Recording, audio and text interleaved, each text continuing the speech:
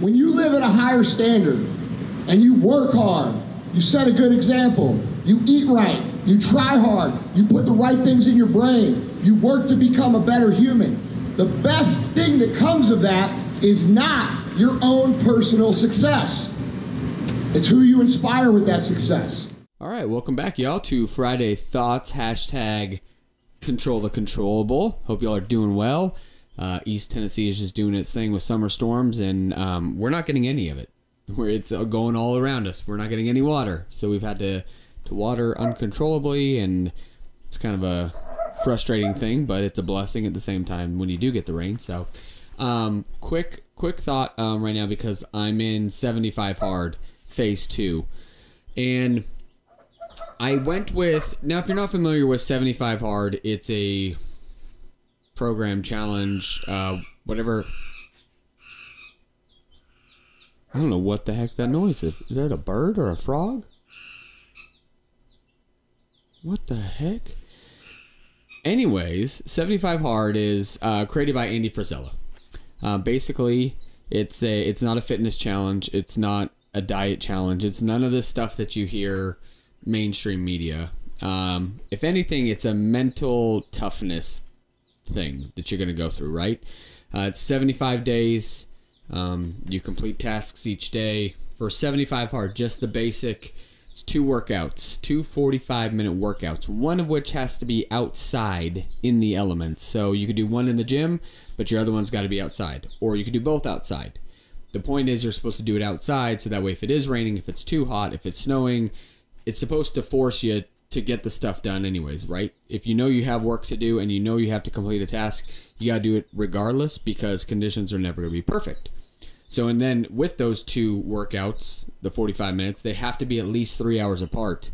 So you could do your first workout at 6 a.m. and you're done by 7 a.m. You can't start that second one until 10 a.m. because otherwise people would just clump them together because it's nice and convenient, and then I can get everything done in my day and move about my day. That's the point of putting them 3 hours apart, is because it's supposed to stretch it. Also along there, you're supposed to read 10 pages of a motivation leadership type book, anything that's going to better you. No alcohol. You're supposed to stick to a diet, not a specific diet. Whatever diet works for you. It could be Weight Watchers, it could be Atkins, it could be keto, it could be anything, whatever's going to work for you. Andy knows that not every body type is the same, and that's why he created it that way, for you to chug along with your own diet and respectfully do your own work. So also along there, we've got drink a gallon of water a day, which is not hard, but the bathroom thing becomes a challenge. Making sure you're near your bathroom, because sometimes after you're chugging, and that 32 ounces finally hits, you got to be quick. You got to find your nearest restroom to get to. So that's always a fun challenge. So you got your 2 workouts, you've got your water, you've got your reading, no alcohol, no cheat meals, and your diet to stick to. And then you got to take your picture. You got to take a picture a day just of your progress. You don't have to share it. You don't have to post it anywhere. If you use a 75 hard app, you upload it to there just to keep track, because it shows you can go back and find comparison shots. You don't have to share it anywhere if you don't want to, but it's just for you to take a picture, so that way you're forcing yourself to take a picture, and then you can look back at day 1 and see that change. Now, the picture sneaks up on people. I know a lot of people that have failed just simply because of the photo. The photo is the first thing out of the gate for me. I get out of bed, that's the first thing I do, is take a photo. Why? Because you look your best in the morning anyways, because that's the best time to weigh yourself and everything anyways, because you've been asleep and your body is just not bloated with a ton of water and everything like that. So my water and my reading and 1 water bottle is done right when I wake up from bed. Right when I get out of bed, I'm good to go. I get those done. That checks those off. Then I usually head to the gym for my first workout, and I feel pretty good about that. Now, phase 1 adds some extra steps and some extra challenges to check off. Phase 2, you can start. You have to wait 30 days before you can start phase 2. You can start phase 1 right after you finish 75 hard, and that's phase 1, phase 2, phase 3 is only 30 days each. Did I just say that? They're each 30 days. So you could do 75 hard, roll straight into phase 1 with another 30 days. So you're actually doing 105 days, or you can take a break. You can start it whenever you feel like it. But in between phase 1 and phase 2, there has to be a minimum of a 30-minute break, just to take your foot off the gas, let you fall off the wagon a little bit, and then try to get going again. Now, phase 1 does add those extra steps and challenges. Phase 2 goes right back to regular 75 hard. So that's where I am at right now. I'm day 11, day 12, I don't know. I take it day by day right now, and I check off my boxes. I'm just in regular 75 hard. Don't have to add the extra shower, the cold shower, or the extra powerless activities or anything like that yet. Phase 3 has to start 30 days prior to you starting your first 75 hard. So we started 75 hard. It was either August 31st or September 1st. So I have to start phase 3 on August 1st, regardless. So I went with a strategy that a lot of people have talked about, and they're like, hey, like I just kind of wait until the end towards phase 3 more, so that way I get rolling in there with momentum, you know, and then I take a little break in between, and then I'm right back on it. So that's kind of the strategy I went with, rather than knocking it right out of the gate, because summertime does get dangerous. We like to get comfortable, we like to eat, we like to drink, we like to have fun, right, and let loose. So with starting it when I did, and being, you know, day 11 or 12 right now, I'm going to end somewhere just after the middle of July. So I'm going to have a little 2-week cushion in there, maybe a little less, before I have to start on August 1st. Now, where that is dangerous is coming up on day 11, like finishing day 11, day 12. You're going to get to a point where, and actually I'm probably there right now. I can't fail. If I were to miss a step of my day and fail phase 2, because normally you would just go back and you would restart that phase again, I don't have a cushion to. Like I can't start a phase 2 and make it to phase 3 and then finish by the anniversary of starting 75 hard. So that's the only issue with going with this strategy.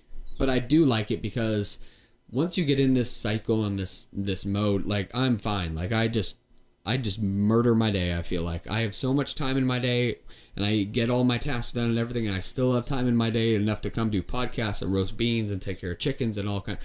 You have plenty of time in your day. We tell ourselves these excuses that I just don't have time for it. I work too. Like, y'all got to stop bullshitting yourself. You got plenty of time. You just don't know it. And once you realize how much time you actually waste, it's kind of disturbing and disappointing, and it really, really bums you out. So that's why I stay on 75 hard and keep going through this. This is my first time through the Live Hard program, where you actually go through those phases. A lot of people just do 75 hard. Babs loves just doing 75 hard. She takes a break, goes right back to 75 hard, because it keeps her mentally trained and mentally focused. And at the same time, you are going to get physical results, because you are working out twice a day. You are watching what you eat. You aren't drinking alcohol. Like, it does work, but it's a mental game, man. And when you get into a position where you need to get stronger mentally, the best thing you could do is 75 hard. So that's where we're at right now. But I wanted to talk about a test day really quick. We had a recent trip to Seattle. Tay and I got up for her soccer game. We had our flight booked a couple days out. There was an issue where if they lost their soccer game, we could be able to get out of there early. So we're going to try to get out of there early, right? So we ended up, we had her soccer game that day. We had to be to the airport. I think the flight left at like midnight. It ended up getting pushed to 1. So we were like, whatever, we got time to do stuff around. So I checked off 75 hard for that day. So now this next day, Sunday, we were going to get on a plane at midnight, and we had to fly to Charlotte, which would get us to Charlotte at 9 a.m. Eastern time. But like I said, those flights got delayed, so it ended up getting us to Charlotte at 9:30 a.m., and we had a connecting flight to Nashville that we missed. So that day started, and we're already at Charlotte at 9:30 a.m., stuck in an airport. I can't get out of it, right? Because we have a possible standby list that we can get on at 11:15, so we have to wait for that, see if we can make that. If not, then our next flight is 1. That gets us back to Nashville, which takes us back an hour. That gets us there at 2 p.m. Nashville time. Then we have a 2.5-hour drive back home, which gets us home at 4:30, but you have to add the hour time change back on, so that's 5:30.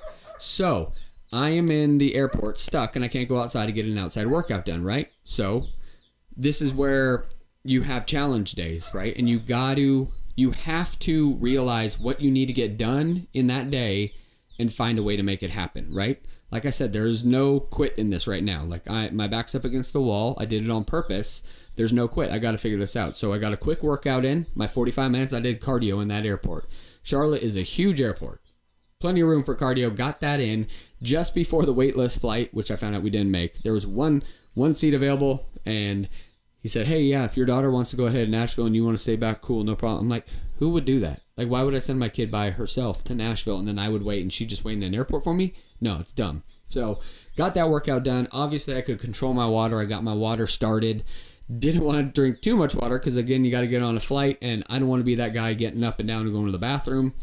Granted, it was American Eagle, so you have those little double seats. So it was just me and Tay, so I could have used that bathroom easy. So got half the water done, got the first workout done, got the reading done, right? So that leaves half the water, the diet, the no alcohol, and the second workout, which has to be outdoors, right? So like I said, we land. We don't get home here. There's an accident on the freeway, so we don't get home here until it's got to be like 5:30-ish. Clincher, to add something else on, it's our anniversary. Babs is expecting to go to an anniversary dinner. She understands. She says, nope, we're not going to anniversary dinner. You need to do your workout. Let's just stay here. We'll get it figured out. I said, nope, I promised you anniversary dinner. I haven't seen you in a week. We're going. Like, so we go to Knoxville, get the anniversary dinner done. Connor's, absolute great place. Awesome place. Come outside, it's pouring rain. Thunderstorms have set in. Summer storms are here, and they are alive and well in Tennessee, and it's pouring rain. And we're not going to walk in a thunderstorm. We've been in that position before, and it's just not worth the risk, right? So I'm like, all right, well, I don't know. We'll go home. We'll go home, and I'll figure it out. So we get home. It's probably 8 o'clock. No, it's a little bit later. It's probably like 8:39-ish now by the time we get home. Storms have cleared out a little bit. Looks like there's a gap. So I'm like, you know what? I'm going to start walking. Babs says it wouldn't be our anniversary if I stayed inside and didn't walk with you. So she hops out there and starts walking. The minute we start walking, it starts pouring rain again, of course. So we're out there. It's pouring rain. You start to hear thunder and lightning in the background. It's got to get done. So we just keep going. We knock it out, come back in the house about 10:15. By the time all was said and done, finally got to check that off, checked off the rest of the stuff, and got it completed. And it's just a test day. We all get these test days, and it's so easy to take your foot off the gas and listen to those little voices in your head, as Andy calls them, the bitch voice, that's going to talk you out of something that you know you need to do. It needs to get done, and you absolutely have to do it, but we're going to tell ourselves and give ourselves so many excuses and so many reasons why you know what?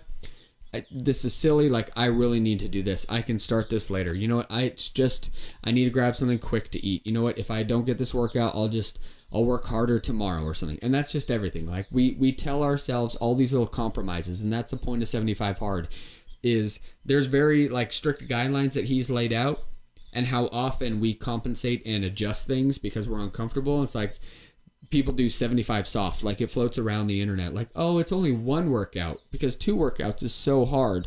Oh, it's only half a gallon of water because it's hard to drink a gallon of water. Like, we just make all these lame excuses up rather than just executing and doing the tasks.